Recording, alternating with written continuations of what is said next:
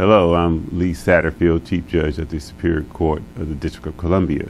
I am pleased to say that the D.C. Court are releasing its third strategic plan today for years 2013 through 2017.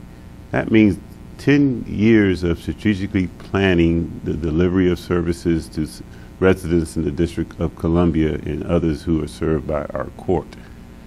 And what I like to do is just talk about two of the things that are in the plan this time as part of our strategy for providing better services to you. One has to do with effectively using jurors, citizens who come down as jurors to the Superior Court. When I summons you here, there's a certain number of jurors that we need each day. We want to make sure we get that number and no more, because that means you won't be sitting here waiting in our jurors' lounge with our Wi-Fi. You'll be in a courtroom hearing a case or in a courtroom being considered for a case, and that is a better use of your time. And by doing that, we think that it's possible that we could decrease the amount of time or increase the amount of time that between your service. Right now it's about every 2 years.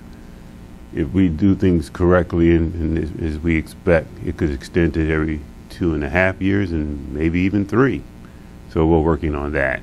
And the other thing of interest I want to mention that you may hear judges talking about staggering their scheduling of cases more than we have in the future. And that simply is not setting all the cases at the same time.